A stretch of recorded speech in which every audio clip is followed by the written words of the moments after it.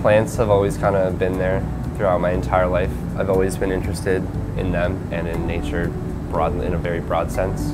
Well, I actually had my first year seminar with Dr. Martin, and so he kind of introduced me to the world of studying biodiversity and things like that, and so he kind of brought botany into the light for me in that sense because I hadn't really considered it before. His lab was amazing. Everyone seemed to love each other and have so much fun. They worked on such cool things, and he had a spot for me.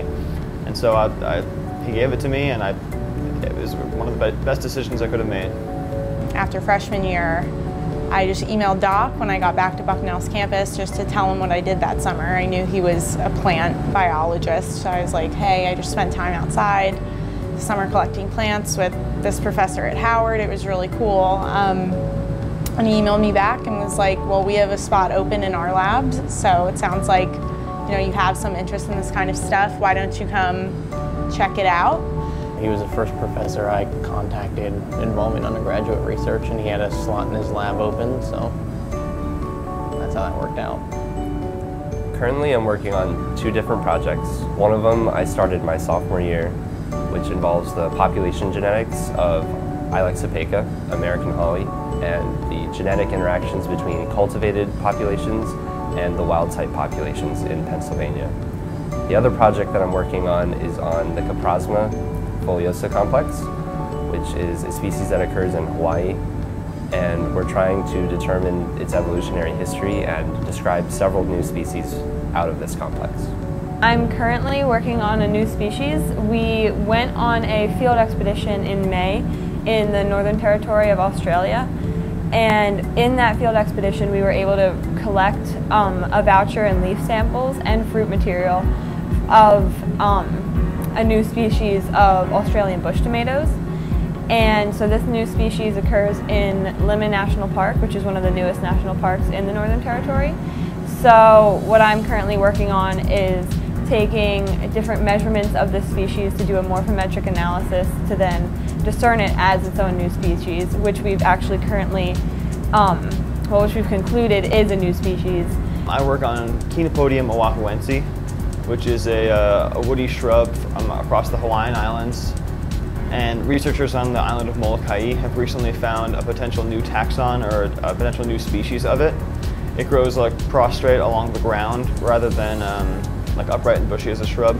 And it also grows on the sea cliffs of Molokai, which means it's exposed to a larger amount of salt spray and exposure to just like salinity in general than populations on other islands. So my experiment is to determine whether this new Chenopodium on Molokai is a different taxon or a different species from the established Chenopodium oahuense on all the other Hawaiian islands.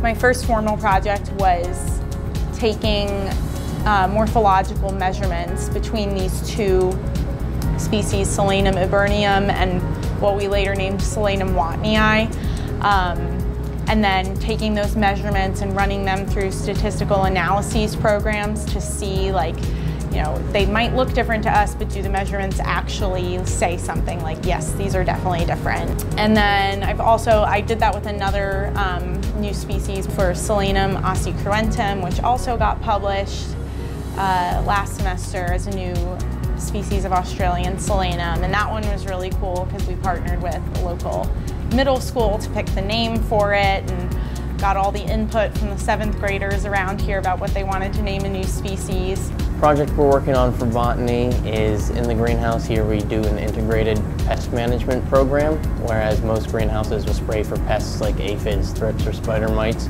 using chemical sprays.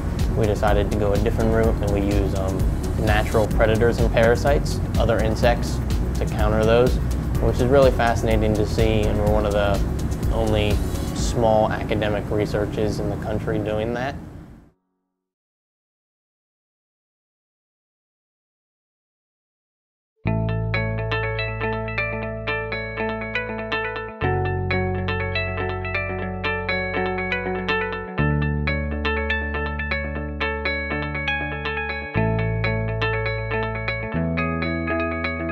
One of the beautiful things about how our summers are set up is that we have our conference, the Botany conference, that comes at the end of every summer. So we have a chance for students to come in and do their 10-week fellowships in the lab. And it really is kind of this great bonding experience and this great sort of discovery experience that we have together. And then at the end of it all, we all truck off to some town or city in another part of the country and present the science that we've done that summer. So it's a pretty ideal situation. On Thursdays, we talked about actual research related to all of our different fields, but was sort of combined topics that were of interest to everyone. And it was really a great opportunity to share with all the students these different ideas and talk about what each student was learning and basically do the science together. The students worked many hours during the week to complete projects that led us eventually to Savannah, Georgia, where we attended the Botanical Society of America conference.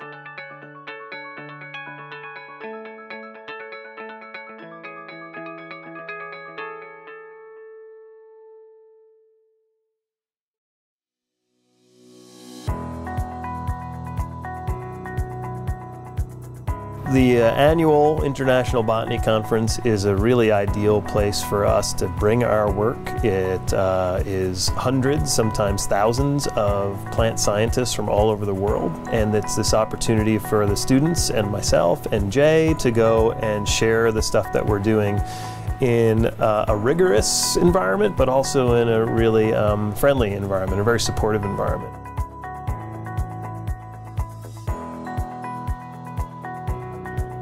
Botany folk are just happy and nice and really caring, and they're a supportive community. So it's great to be a part of that and to bring other people into that community. It's just an honor. There's little that I love more than being at that National Botany meeting and having colleagues from across the country and sometimes across the world approach me after the poster session and say they went up to one of our students and saw their presentation and saw their poster, and that they're super impressed and surprised by the level at which these students are working. And it happens every summer, every time we go to the meeting. Our students show up, they do a great job, and people walk away saying, oh, the Bucknell botanists are doing it the right way.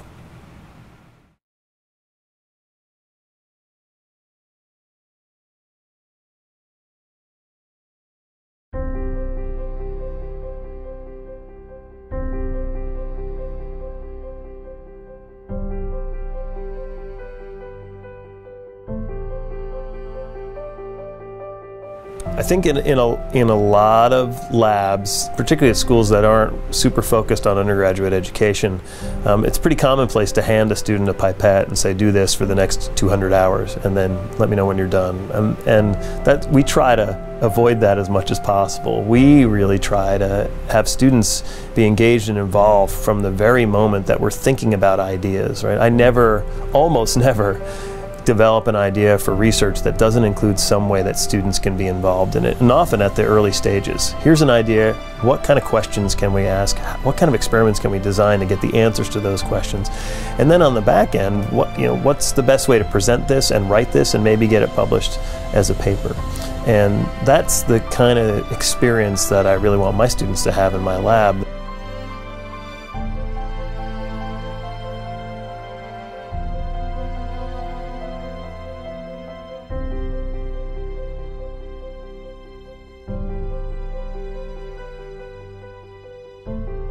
I like to think of our lab as less of a place that people come to work and more of a small community, and maybe even, it sounds cliche, but maybe even sort of a small family. We operate as a group together, and we spend a lot of time in that lab together.